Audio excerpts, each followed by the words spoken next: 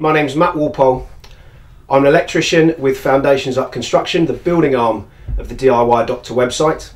And over the next series of videos, I'm going to be showing you how to carry out a number of different electrical jobs in your house, the jobs that you're allowed to carry out, the tools that you'll need to use, and a number of great products on the market that will help make life easier for you. Before we carry out any electrical work in the home, the first thing that we need to do is make sure that we isolate the power for the respective circuit that we're working on. So we need to go to our fuse box or our consumer unit and turn off the appropriate breaker.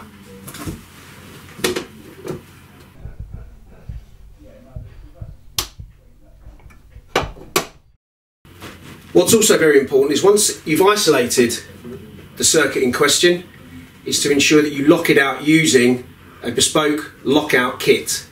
This is to ensure that nobody else can come behind you while you're working on the circuit and actually turn the power back on, causing potential risk. Check out the DIY Doctor website for our video on how to use a basic lockout kit. As an electrician, I'm always getting asked to put lights in houses and to move lights, particularly from one place to another in the house. And generally, that will involve using some kind of junction box or connector to extend the existing circuit or to divert part of the circuit to a new part or a new place in the house. And if you've ever used junction boxes or even push fit connectors, you'll be aware that it can be quite a fiddly process, it can be quite time consuming, and we all know that in electrics, if you're doing it professionally, time is money. And also, if it's difficult and fiddly for somebody carrying out DIY, that can be a bit of a problem. And that's where this fantastic product by a company called Quickwire comes in. And the clue is very much in the name. There are two types, colour-coded grey and white respectively, and we'll talk about what the two types are for later on. So both types of connector block are rated up to 16 amps.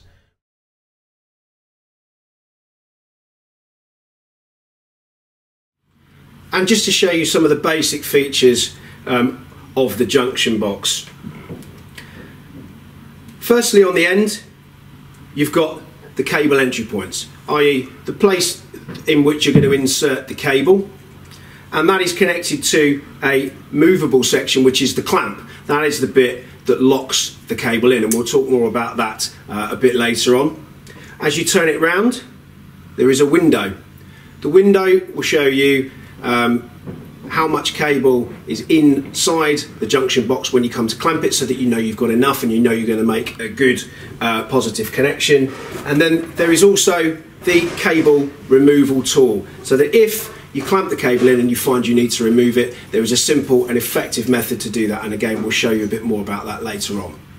First of all, we're going to demonstrate the grey model, which is the splitter model, and it is in essence a four-way junction box. So there are four individual places where you can terminate cable and join cable together, and it's very, very clever because you quite simply need to put the cable in and each end, and the box does the magic for you. Now, one of the things that you have to do when using this Quickwire product is to ensure that your cable is stripped back a certain way. You have to strip back the outer sheathing and the internal insulation of the cores. The outer insulation needs to go back between 20 and 22 millimeters, and the internal insulation between 50 and 17 millimeters. Now that may sound quite complicated, and if you've been doing this a long while, you may be very comfortable with a Stanley knife or some wire strippers, and you may be able to estimate that distance very easily. However, for most of us normal mortals, it's not something that is necessarily very easy. But Quickwire have produced a very, very handy tool, and there is a set of flat cable wire strippers, and honestly these are so easy to use it feels like cheating. They have also very helpfully marked 22 millimeters on the place in which you place the cable for stripping, so that you know exactly how much cable that you're stripping off, and it is so easy to use. You simply take the end of your cable. We've got a piece of 1mm twin and earth. You place it in, you ensure that it is lined up with the 22mm point, and you simply, I'm right-handed, squeeze the handles together, remove, and it takes exactly 22mm of insulation off, of sheathing off. Now, for the internal cores, it's exactly the same. Give yourself a couple of mil, insert the cable, squeeze the handles together, and your internal cores are stripped back perfectly for use with the Quickwire box. It's then a simple case of placing the cable in the cable entry points, ensuring that live is lined up with live, earth with earth, and neutral with neutral, and placing them in the hole and locking the clamp down. The other point to note is that you do not need to sleeve the earth with green and yellow sleeving. One of the things, as all electricians know, that takes the time is cutting and sleeving earth. However, with this product, because none of it is exposed and it's double insulated, you can simply press the cable in, push it in, and lock the cable in place. And you can do that up to 4 times on each junction box. Now, if you're in a position where you've terminated that cable in the junction box and you realise you need to reroute it, or you realise you need to take it out for whatever reason, it will be very, very difficult to pull that out manually. However, again, Quickwire have come up with a very sensible and very easy to use cable removing tool, and it is simply something that releases the clamp and allows the wire to be taken out. It's shaped, funnily enough, to the same profile as the outside of the junction box, and it sits very snugly between 2 nipples, or nodules if you prefer.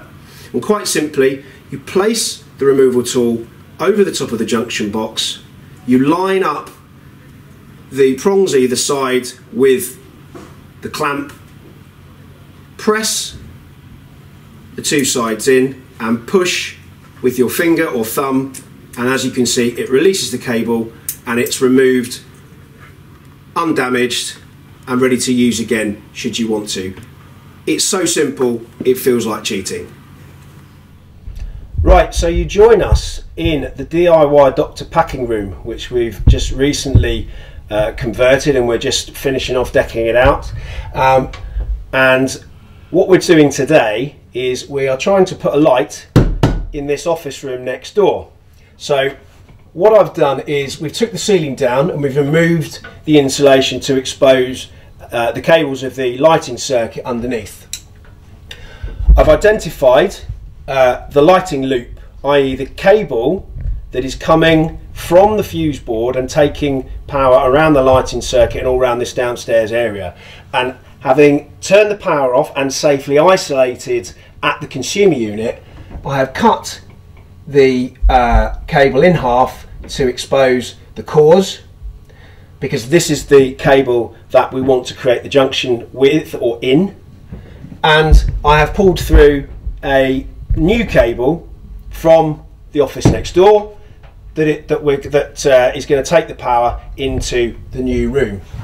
And to connect the two together, I'm going to use the grey Quickwire junction box, and I'm going to show you how straightforward and easy it is. You'll notice, apart from those cutters that I use to cut through the cable, I haven't got any other tools on me besides the Quickwire flat cable strippers.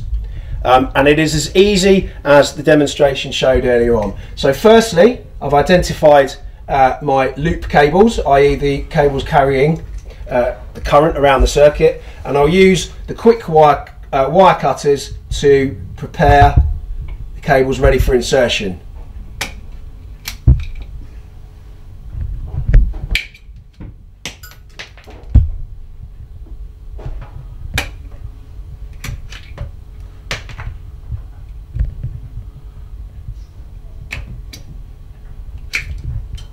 So that's the loop prepared, and then I will take my Quickwire box, ensure that the cables are orientated with the box itself, live neutral earth. There is no requirement to splay the cables particularly. You simply place in the cable insertion point, you check the window on the sides to ensure you've got enough cable, and simply press and lock the cable into place. And we do that with both parts of the loop.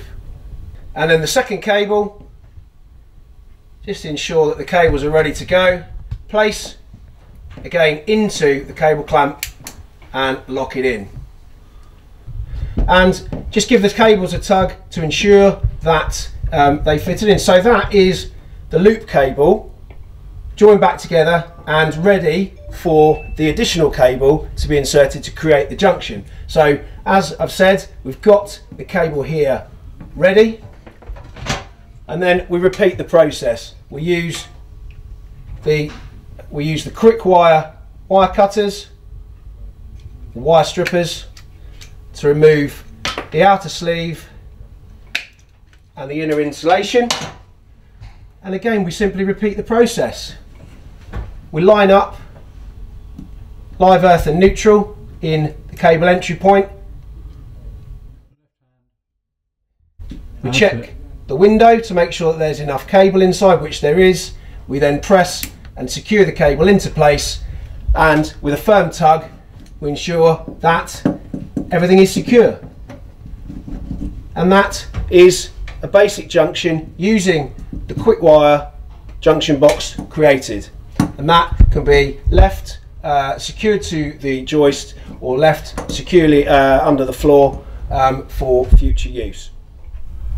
Right, so we're now inside the office where we want to put the new light, and you will see in front of me we've got a couple of cables. The first, the long one, is the cable that we've pulled through and connected outside in the Quickwire splitter box, and the second cable here is one that I've pulled through already that goes down to our switch that we're going to use to switch the light on and off. And check out the DIY Doctor website for videos on how to wire a switch, but for now we're going to assume that that's wired correctly, which it is because I did it. And I'm going to show you how to connect into a basic ceiling rose. Now, one of the things that is equally time consuming and difficult sometimes for people is wiring the ceiling rose correctly. And just like with the junction box or the splitter box, Quickwire have come up with another fantastic product, and this is where the white version comes in. The white version is known as the switch and load box, and it looks, to all intents and purposes, exactly the same as the grey one, and it is to look at. However, there are some subtle differences between how the connections work inside.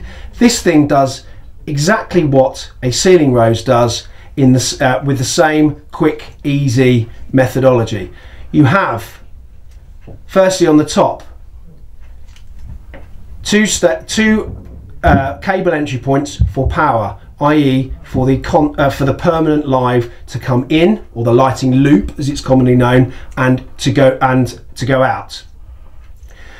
At the other end, there is a clamp specifically for the switch cable, and again it is labelled switch, so you know that is where your switch cable needs to terminate. And on the back there is one labelled load. That is the bit that will go down eventually to the light that you're trying to connect in. And because everything is labelled and it's so straightforward, it is easy to fit and very difficult to get muddled up, and I shall show you now how this works. Firstly, let's connect in our switch.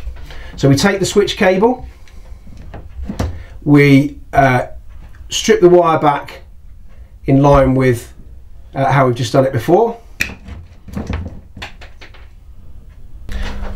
Right, so we're now in a position where we've got the power, the permanent source of power connected, and the switch cable, and we now need to connect our light, and the light connects in exactly the same way, whether you're finishing it with a ceiling rose or any other type of aftermarket light. The method is exactly the same.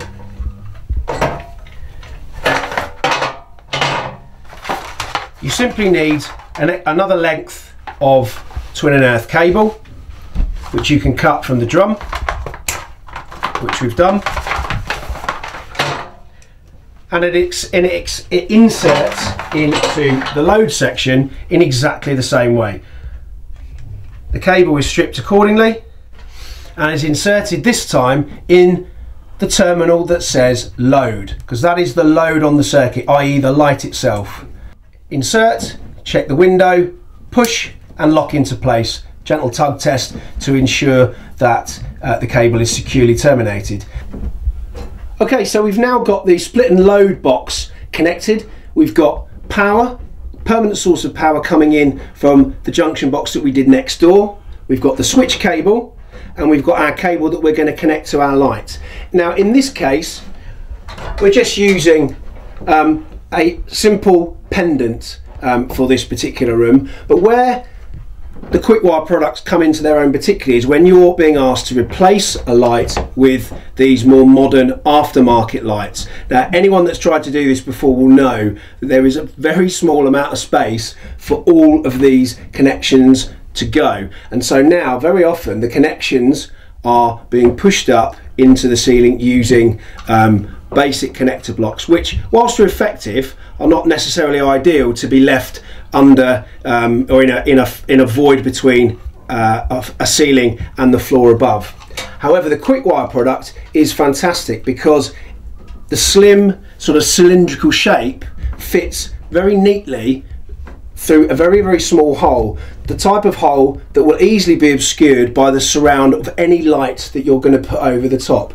And this will actually fit through a 32 millimeter diameter hole. We've drilled a 38 in this particular case just to show you a bit more clearly, but once your connections are made, you can very simply push that safely into the void between the ceiling and the floor, so that it is safe, and also when required you can pull it back down for further maintenance. And so now that the junction box is safely tucked away in the ceiling void, the load cable is ready to connect our light, and as I said, in this case we're just going to use a simple pendant which we will secure to the ceiling like so, covering the hole that was created to hide the junction box and connecting in to the pendant flex in the normal way.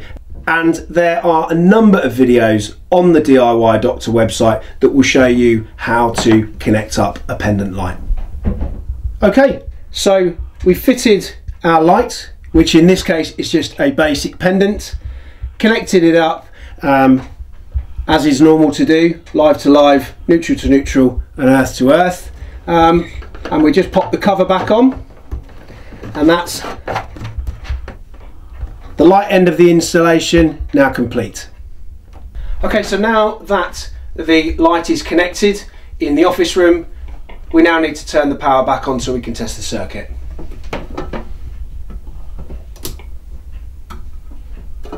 We can try the light at the switch.